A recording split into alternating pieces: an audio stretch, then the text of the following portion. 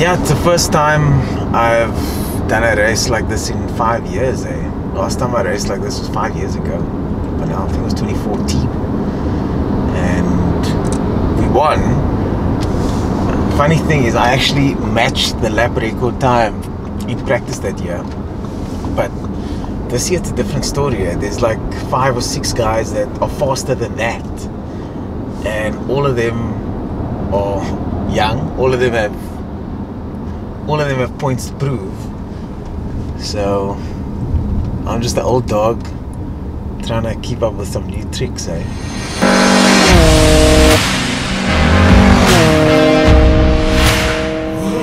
Chase's car is as we drove it yesterday. Okay. Okay, so you're jumping in the same thing, but weather conditions look a bit better. It doesn't look like the wind's Yeah, it's as not as bad. much wind. I said to him yesterday, you'll probably be about a second off pace. Bump in 3 Is horrendous. I saw it. It's on the inside, yeah.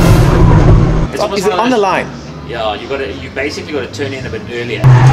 Because I saw the video. That bump is bad, No, the bump's terrible. It seems to be sinking. Is that what he pulled yesterday?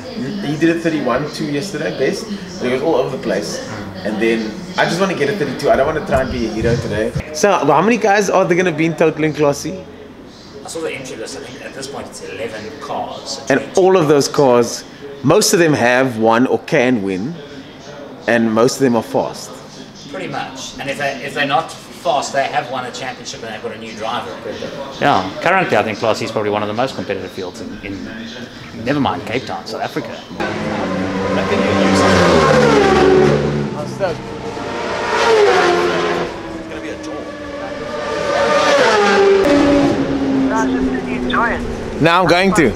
Okay, okay, foot flat, got it.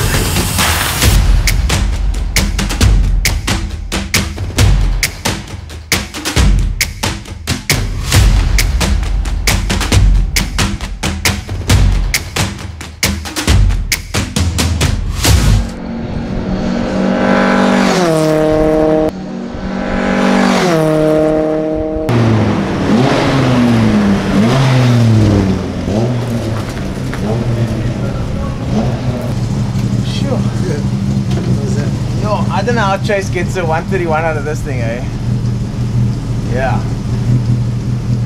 I could just about do a 34 now. So a little bit slow, but it's the first time I was taking it easy, but still. It doesn't push as bad as I think. It doesn't push that bad. But I don't know where the fuck I'm gonna find 4 seconds. I have no idea what I'm gonna find. But I'm not used to the car moving anymore. Like, I'm not used to the rotation of these cars. So every time the car moves, then I catch it. As much as I say I like cars that move around, nothing moves like this thing. They rotate a lot, these cars. And that's the only way to get speed out of them. My lap here is at 32. So that means that if I just figure out what the fuck... Because all these laps are fuck around laps until the last one. So that's fine. I'm happy with that.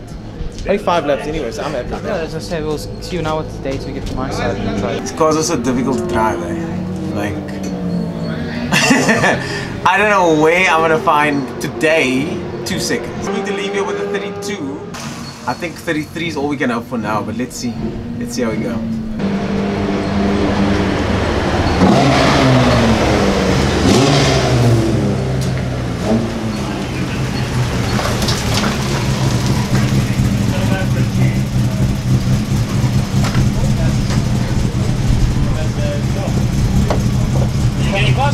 Yeah.